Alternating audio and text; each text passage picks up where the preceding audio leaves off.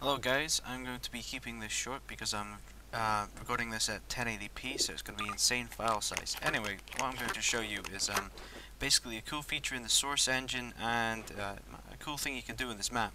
This is let me get it, it's gm underscore beauties underscore night. There's also a day version. The reason I'm doing this is so I can show you underground there's, if I enable, this will be, if I scroll up, if we turn on mat underscore wireframe 1, you get a nice layout, and you can see under here there is a massive complex maze system, and this is absolutely huge, and it's going to take me a while to find it as well. That somewhere under here is a large, there we go, a large cavern, as you can see here when I turn off lighting. Basically, to get to here, it's a long, complex way through this maze, and I thought, how could I get to here? Because I want to build something in here. How can I get from here to the exit quickly? I thought maybe I could do something in wire, maybe some kind of like a mapping system. Well, it's already been done. I thought there's already something in the source engine that does this, and it's to do with the AI nodes. Thankfully, the developer of this map put in AI nodes. So what you can do is spawn any enemy, make sure ignore players is on, and you may also want to type in no target just to be sure. Wait, that turned it off, so turn it back on. Just make sure it's on. Anyway, alright, now we're going to use a headcrab just because they're cool. We'll call this one Garreth. Alright, now while you hit with your crosshair over him, make sure he's not moving anywhere. You hit crosshair over him, go to terminal npc underscore select.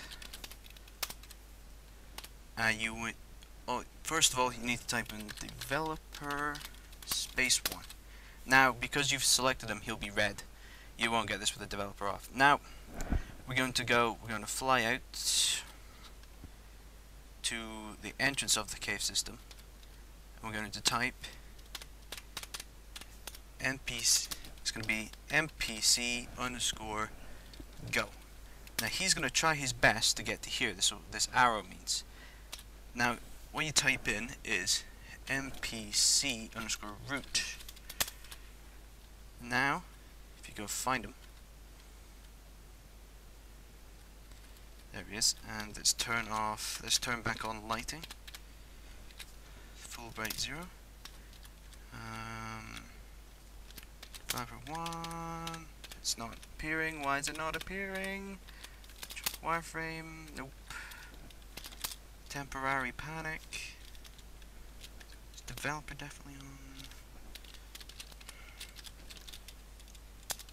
Alright, just how about point at him and give that a go? That might show us. There we go, there we go. Let me turn back on lighting. Now we have the source engine using AI nodes. Scripts out, the point is, if you bump into him, it's not going to work. Which is also why you need no target off, because if he sees you, he'll get confused and want to attack you. So npc go, send him back here, and as long as we're careful not to touch him, we get this blue outline of the path from the start to the finish. And I went along tracing lights, so you can basically use the source engine as long as the map is well AI noded to figure out how to get from one place to another. I think it's pretty cool.